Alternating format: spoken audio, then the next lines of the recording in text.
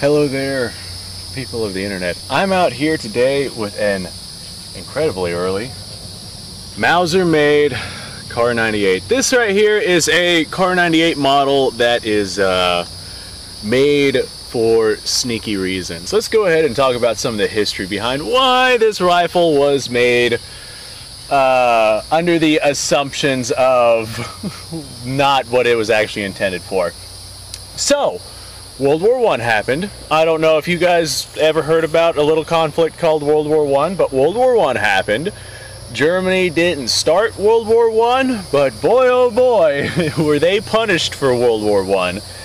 The Treaty of Versailles put a bunch of really stressful situations onto Germany. And it was one of the main reasons why Germany acted the way that they did for the Second World War. Well, the Treaty of Versailles, which was what ultimately ended World War I and punished Germany wholeheartedly, told the German military that they could not have any arms development and they could have only a certain amount of arms to defend themselves, and, you know, just put a lot of restrictions on them. And Germany eventually got to the point where they're like, yeah, nah, yeah, but nah, yeah, nah. And they ended up making more arms for services that were not their main military force. For example, they made a lot of arms for police forces. Definitely not military forces, and had nothing to do with the German military whatsoever, but they were making arms for police forces, or perhaps making rifles for the post office, or things like that. This right here is an incredible example of one of those early Mausers that was not made, absolutely not at all, for German military use. I'm noticing a lot of similarities between this and the actual Car 98 Mauser style rifle that would be adopted for the World War II pattern. I noticed the Car 98 that I have has a bent bolt handle. The handguard looks different on this one. The one that I have has all sorts of different stamps and whatnot on it. This one right here has Mauser's stamp proudly on the receiver. The rear sights on this, just like my early pattern Car 98, has elevation adjustments on both the front and rear side by the looks of it. Ah, okay, that's what's going on there. I am learning about this rifle as I am playing with it. This is an absolutely incredible example of an early rifle. I'm not sure if this was refurbished at one point or another. We have, I'm assuming this is for stacking, some sort of half, I don't even know what I call that, like a half clip up there. I'm assuming that there would be for stacking the rifle in one way or the other. It doesn't look broken. I'm pretty sure that's supposed to be there. On your war pattern, mid-war pattern Car 98s, there was actually a front sight hood that went over the front sight. This does not have the cutouts for that, so lots of indications on how early of a pattern rifle this is. And with this being made by Mauser, we got a serial number of B69200. Nice. If the serial number on this was B69420, I don't care what it would take, I would buy this rifle. I don't care what it would take. You know, blank check, here you go. This rifle would absolutely be mine. That being said, this rifle is 100% not mine, and I'm borrowing it from a friend of mine. I plan to do multiple comparisons on this rifle. I got several Mausers that I'd like to compare to over time. But right now, this is just my first initial gains from the rifle. This is the first time I've brought it out, first time I've checked it out. I have no idea what the trigger is like. I have no idea. I mean, I've fired plenty of Mausers in my time. I imagine that this is going to be very similar to the Car 98s that I've fired before. I'm assuming that this is a Car 98 pattern as well. There are some things that are different, but for all intents and purposes, this is so freaking similar to a Car 98 that I'm just going to call it a Car 98, especially seeing as it's made by Mauser. German-produced rifle. I'm not positive about the year. With the serial number B69200, I'm sure that somebody is going to go down in the comments below and tell me everything about this rifle, and including what year it was actually produced. So these rifles are fed 5 rounds stripper clips. This is 8mm Mauser surplus ammunition. I think this is Yugoslavian, if memory serves me correctly, but I'm not positive about that. Now, the VZ24 that I also borrowed from this guy is zeroed out for 300 meters versus the German Kar 98 here, along with all my other Kar 98s, which is actually zeroed out to 100 meters. So I should just be able to aim directly at my target and make shots on target, assuming that this rifle is actually zeroed in. Versus the VZ24, which I would have to aim quite a deal under the target to make hits on target, since we're only shooting at about 100 yards here. Okay, all right. I would like to think that I made my hit on target. So I got a couple of rounds here. Are these reloadable? I can't remember.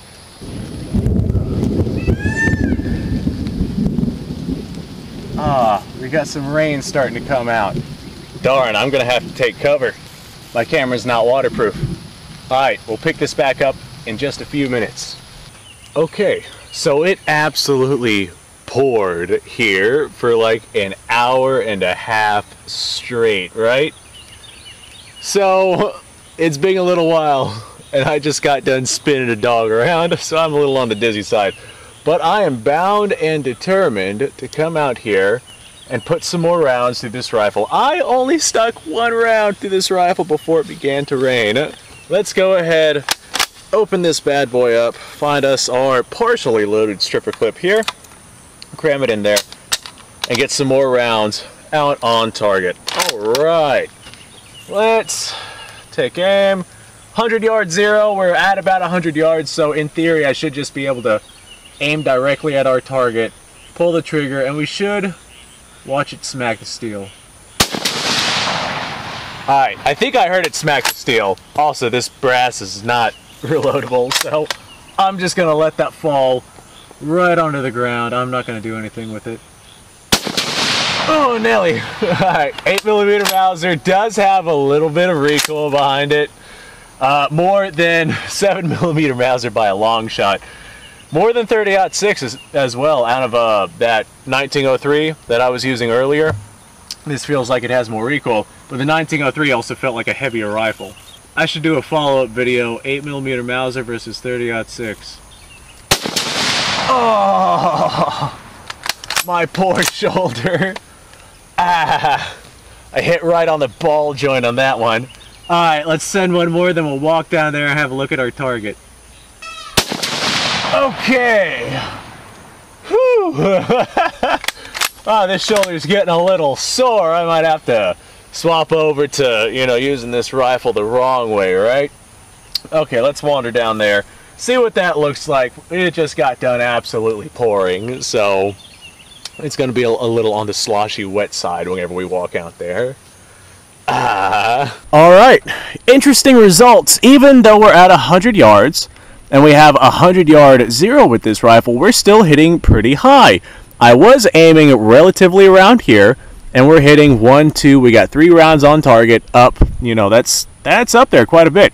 So I'm going to aim at a 6 o'clock with the target, and we're going to, still shoot about 6 inches high, but hopefully we'll be more towards the center of the target. So we'll wander back there, put a couple more rounds through this rifle, and see where we go from there.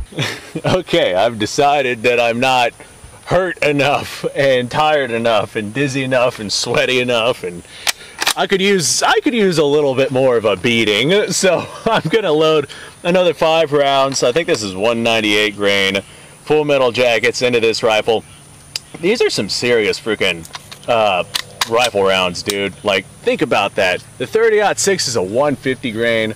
The 8mm Mauser is a 198 grain. That's almost 25% heavier than the freaking 30-06 round. That is absolutely nuts, dude. This is a behemoth of a round going downrange. Alright, I'm going for a 6 o'clock hold now. I'd like to think that I hit it. I'm not positive about it, but I'd like to think so. Okay. I'm just gonna aim at different elevations, and we're gonna see how many rounds actually hit on target and where it is that they hit. So that was like directly under. Now I'll go a couple inches lower, and then for the last round I'll go a couple inches lower, and we'll see where this thing actually hits on target. Oh boy, that was a painful shot. Well, that's alright. I don't plan on using my right arm tonight. Okay, I guess I kinda do. Oh, my. Okay, one more round. Oh, Nelly. Maybe I should just bite the bullet and do this one left-handed.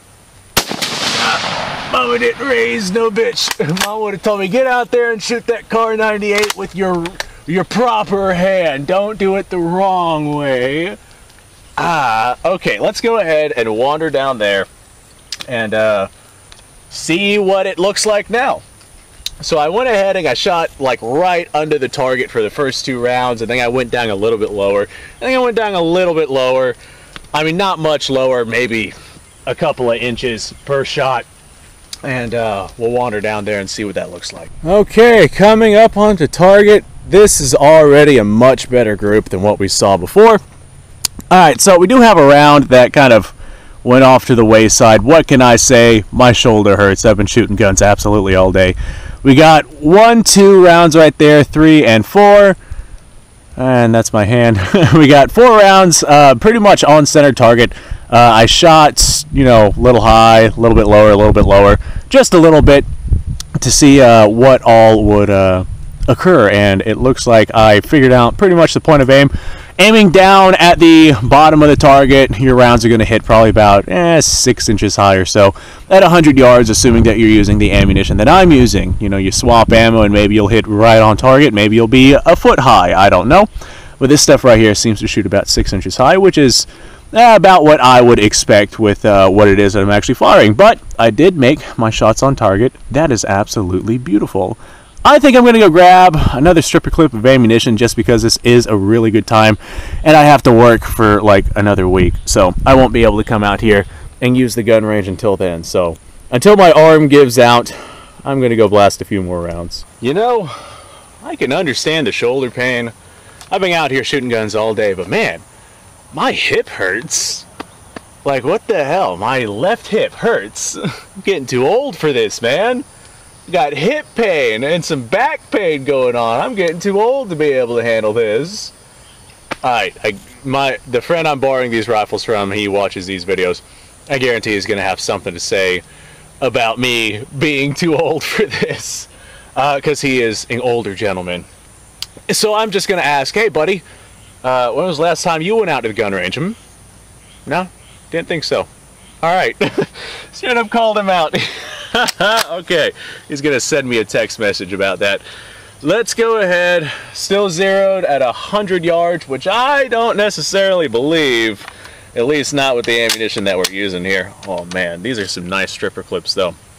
Go ahead and toss that one in my pocket. Whenever I get like the really nice one, I'll take a little Sharpie and I'll put an X on it so I know that's the good one.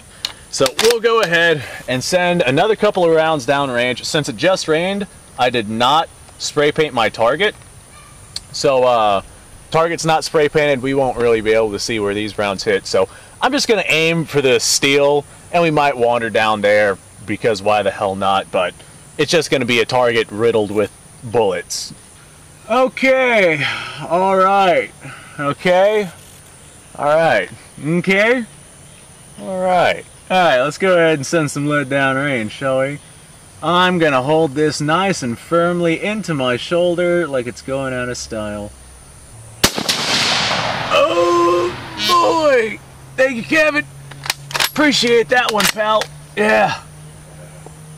Whew. Okay, we're gonna keep on keeping on. This is like the 9th rifle I've shot today. I've been out here all day. It's been a fantastic time, guys. Alright, I've taken up using like the side of my bicep versus the cup of my shoulder like I have been using. And it makes things a little bit more bearable, but I imagine it is diminishing accuracy a little bit. Alrighty! This is actually a really nice rifle. Incredibly smooth. Oh boy! Ow, that one hurt. Alright, come on, Johnny boy. One more. We'll put one more round on target. Okay. Whew. Ow. Now my bicep hurts. I'm just falling apart here, guys. Still not as bad as that Sega 12 video I did. Anyone who hasn't seen that Sega 12 video, go check that out. I ran a tremendous amount of ammo through that thing, including 3-inch Magnum slugs. That sucked. All right, let's wander down there and have a look at this target. Okay, as promised, here's our target. Yeah, I can't really tell where the rounds, where those rounds hit. So, there's our target. Here you guys go. This one right here almost looks like it was keyholing. It looks like it smacked on its side, but I'm fairly certain that it didn't. So, yeah, there you guys go. All right, well, all right. This right here is a rifle of absolutely exceptional quality. I would expect nothing less from a German Mauser from before the Second World War. I wouldn't really call this a Kar 98 pattern. I'd call it more like a commercial available short Mauser, Mauser 98. That would be a more accurate designation than what it is that I was calling it earlier. Of course, for all intents and purposes, like mechanically speaking and, you know, everything speaking, this is basically a Kar 98 with a straight Mauser bolt. So, really not too much of a difference. I'm not that far off. I'm sure somebody down in the comments is going to feel all nitpicky and go down in the comments and type in, yeah, it's not a Kar 98, that's such and such. All right, yeah, cool. I know it's not technically a Kar 98, but it is, for all intents and purposes, close enough. So, thanks for watching, folks. This is a absolutely fantastic rifle, and I had a lot of fun out here shooting with it today. I need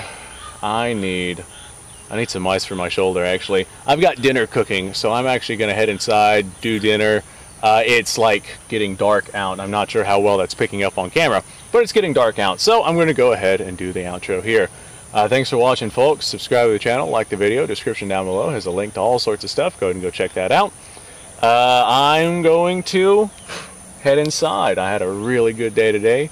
Ran a lot of rounds through a lot of rifles. You guys go off, have yourself a fantastic day, and I'm sure that I will see you around in the next video.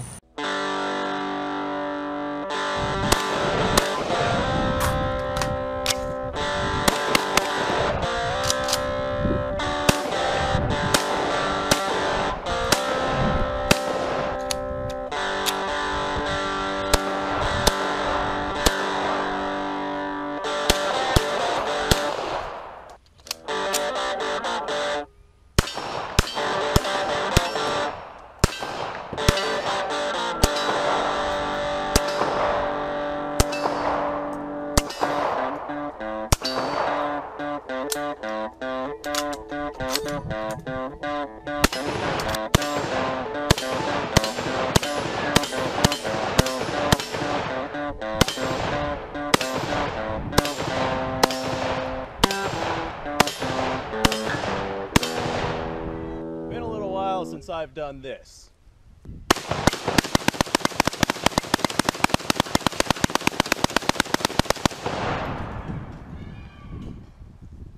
Bonnie and Clyde be damned. The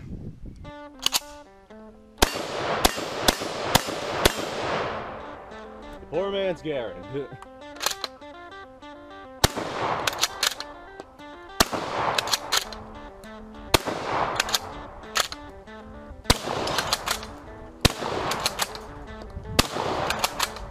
Shame that bolt-action shotguns aren't more mainstream.